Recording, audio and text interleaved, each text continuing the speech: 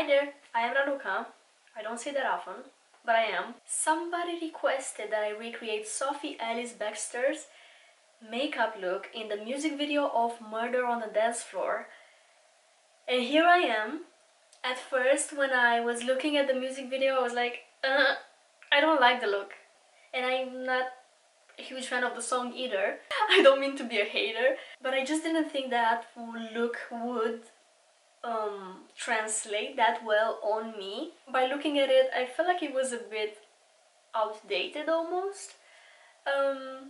Anyway, again, not trying to be a hater, but I did my own twist, I guess, of that look. It's not identical, but I switched a few things here and there to make it more suitable for me and my taste. And of course I changed the lip color. That's who I am. I just cannot do a very heavy eye look with a red lip. It's just, I don't know, it's just not something that I like that much. So I went for a nude lip instead, and I think the eyeshadow came a little bit more teal than her very green look. Here's my version of the look. I hope you like it. And if you did, maybe you want to watch a tutorial on it, which is coming right about now. I primed my lids with the Shadow Insurance eyeshadow primer from Too Faced. And as you can see, I already did one of my eyes, and I'm gonna show you how. I have two palettes that I'm gonna use today, and one of them is the Tribe by Juvia's Place. This is the one that I'm gonna start with, and I'm gonna use this beautiful olive shade in my crease. And I'm using an Essential Crease Brush from Real Techniques. So I'm starting from my outer corner, and I'm gently going into my crease with this shade.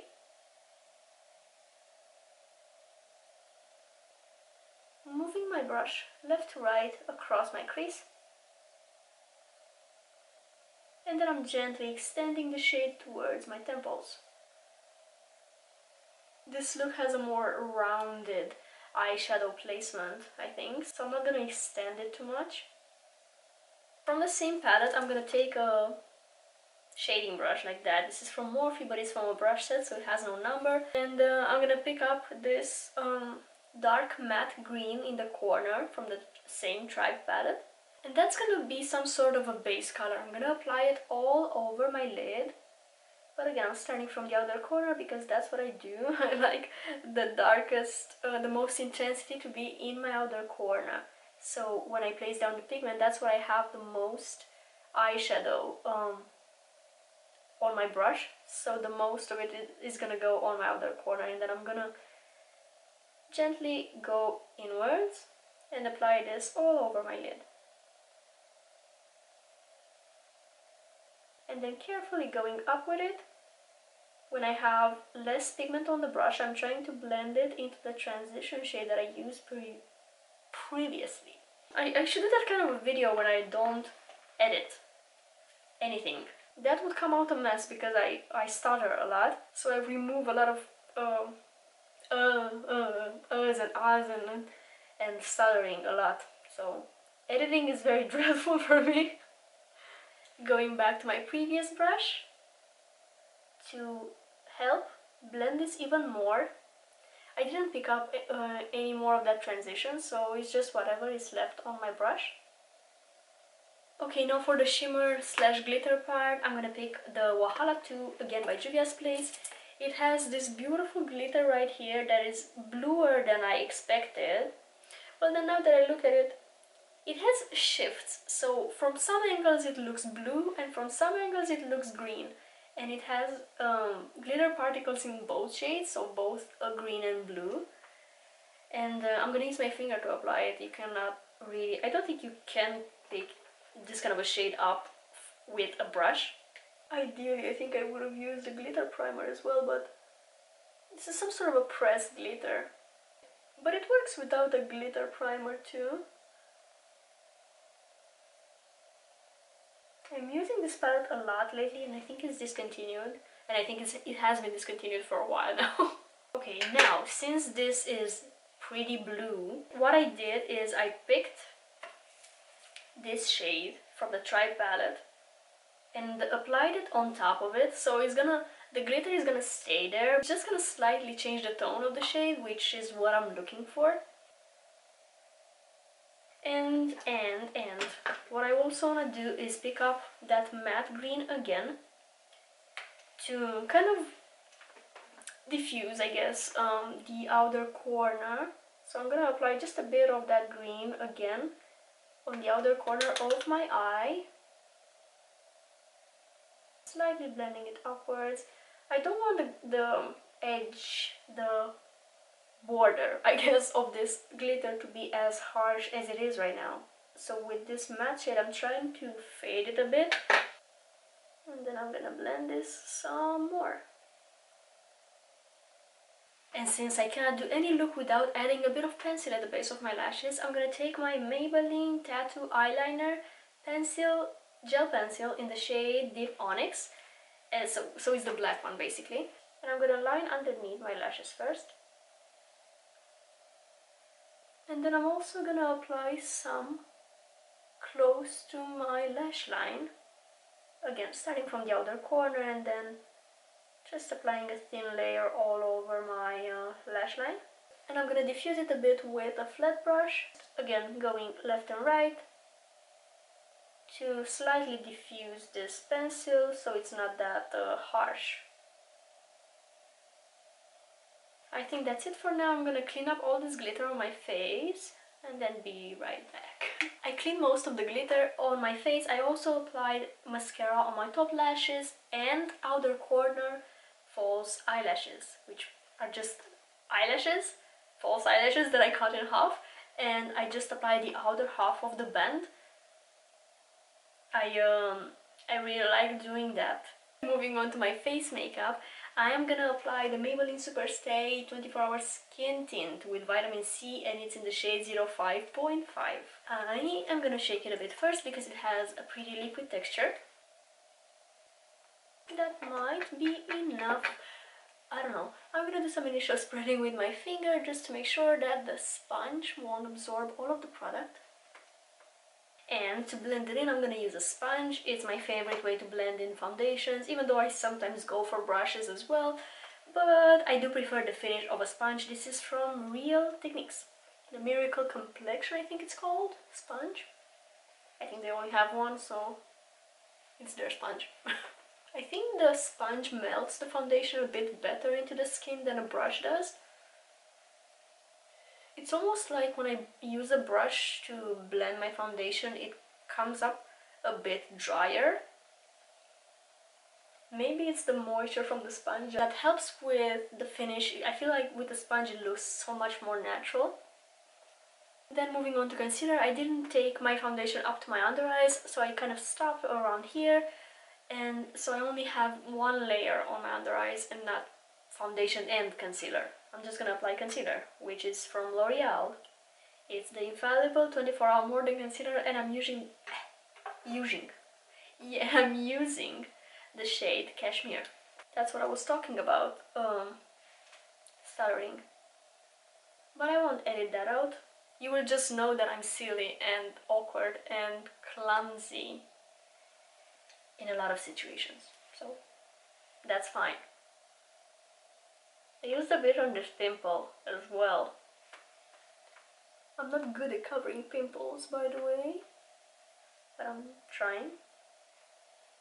I think I applied a bit too much of this. This concealer is very high coverage, so usually I apply very little product.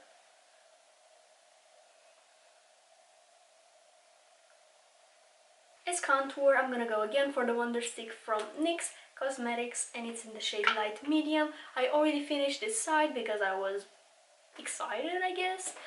I prefer to film for Instagram, to be honest, even though I do enjoy like talking and explaining what I'm doing.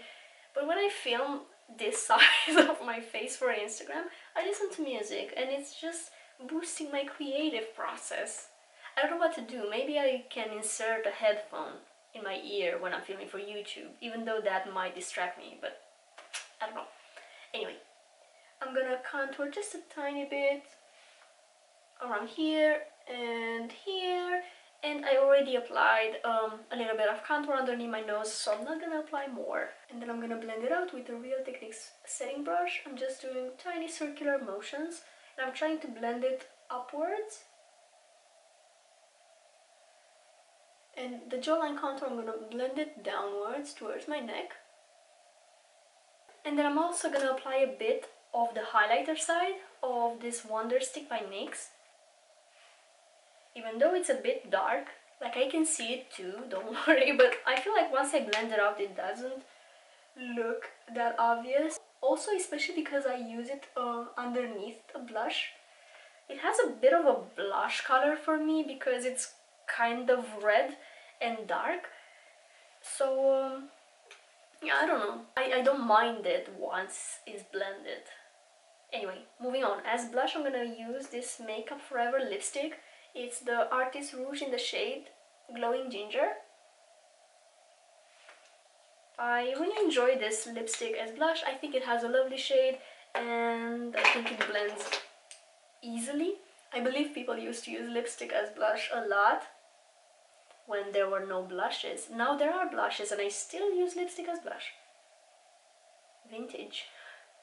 By the way, this is a Juvia Lace Tapered Blending Brush. I love this one for cream blushes. I think it blends out cream blushes just perfectly. Last step for my face makeup will be setting. I'm only gonna set the underneath of my eyes so the concealer won't crease. But first, I will make sure to blend in the creases because concealer already creased since I left it there for a while without powder on top. This is not a sign that a concealer is good or bad. Any concealer creases without powder, it's just facts. If you have lines underneath the eyes, it's gonna crease. There is no concealer that won't. That's the harsh truth. I'm gonna take a bit of powder. This is the Revolution baking powder, it's in the shade Lace. And I'm gonna take it on an eyeshadow blending brush. And I'm gonna stamp it underneath my eyes. Well, as far as concealer goes, now that I think about it, I think at some point if you use a very light coverage concealer you can get away with not setting. At least in my experience, when I was using the Touche Eclat by YSL, that one has really light coverage and I usually did not set it. And it was fine because it was just to like even out a bit. It was not covering too much. That's all the setting that I'm gonna do, and now I will finish up the eyes. I have to finish my lower lash line, even though I'm not gonna do much. I'm just gonna pick up the pencil again, the black pencil from Maybelline, and I'm gonna, well, wait, I almost forgot something. I wanna highlight my inner corner. So I'm gonna go back to the Tribe palette, and on a little detail brush, this is a Precision Shader from Makeup Addiction. I'm gonna pick up this light shimmer here, and I'm gonna just pop it right here in the inner corner of my eye for a little bit of shine, as if I don't have enough. I think highlighter in the inner corner looks very pretty. Okay, now that we have that out of the way, I'm gonna go back to the pencil, and I'm gonna apply a bit of that right in the tear duct, so in the inner corner, like inside my eye, kind of. I like defining this area, I think it looks very flattering. And I'm gonna go a bit on my waterline as well, but for some reason I want to leave the center of my waterline empty, so I'm just gonna line the outer part of my waterline as well as the inner part, and that's it. And in my experience, whenever I set the pencil with eyeshadow, it lasts so much better. It doesn't have that bleeding effect after a few hours. So I'm gonna do that. Usually I would use a black, of course, because I used a black pencil. I would set it with a black eyeshadow, but I don't have one in front of me and I'm lazy, so I'm gonna pick up this same dark green on the same flat brush that I used previously, and I'm gonna slightly just go over the pencil to make sure that it's set, and that's it. It's gonna increase the wear time. Lovely. And I'm gonna finish off the eyes with mascara on my lower lashes. This is the Falsies Surreal by Maybelline. And not a single chance in this world that you will see me wearing a nude lip with such a heavy green eyeshadow unless it's Christmas, and it's not. So I'm gonna go for a nude lip. I'm gonna line my lips with the NYX lip pencil in the shade Nude Beige. This is a very light, I guess, nude. It kind of resembles my lip color, only cooler in tone, like leans a bit grayish almost.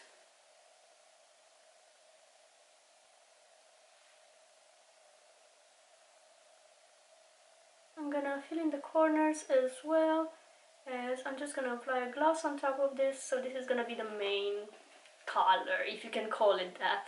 And I'm gonna finish with the lifter gloss from Maybelline. It's in the shade Pearl. It smells heavenly, and it's such a pretty product.